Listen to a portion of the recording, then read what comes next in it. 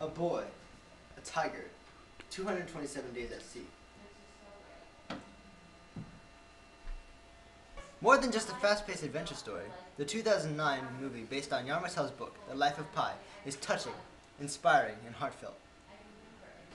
We're about to watch the trailer to the upcoming 2009 movie, but first, we have an exclusive interview with Yann Martel, the author of Life of Pi.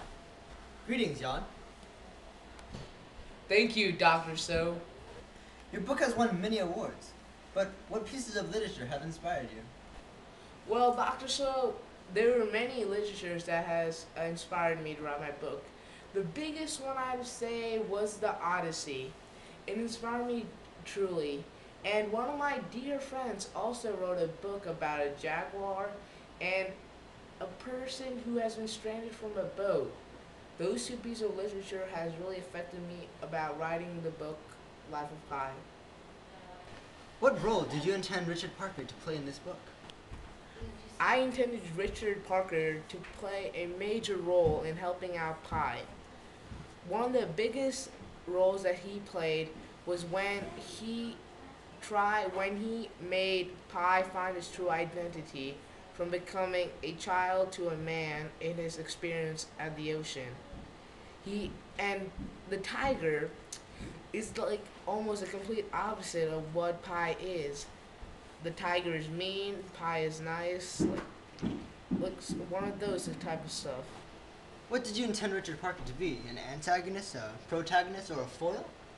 Well, Dr. So, I believe that I did not intend for Richard Parker to be any one of those three, but I wanted Richard Parker to be a side of Pi that Pi does not really say, that Pi doesn't really talk about, but it's inside him to the whole story.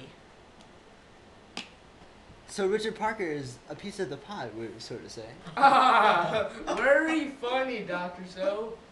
Well, thank you very much for joining us in this exclusive interview tonight. Well, it's been a pleasure being on the show with you. Goodbye, Mr. Martel. Goodbye, Dr. So. And that concludes it. Now, we bring you the trailer, The Life of Pi. I am going to tell you a story that will make you believe in God.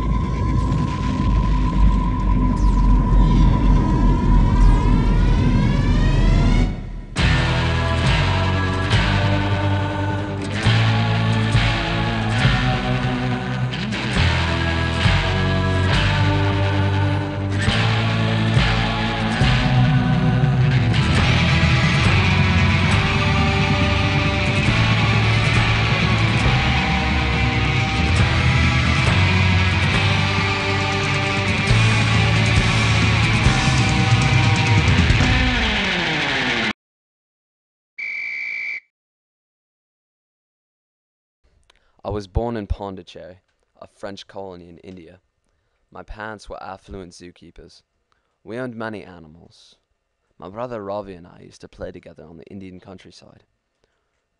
Religion was a major part of my life. I was Christian, Hindu, and a Muslim. One day, my father told me that we were leaving for Canada. Boys, we're moving to Canada. I don't want to go to Canada. Why would we move to Canada? I've lived in Pondicherry all my life. We like it here. Join me on my quest as I deal with an adult Bengal tiger, find my identity, and become a man.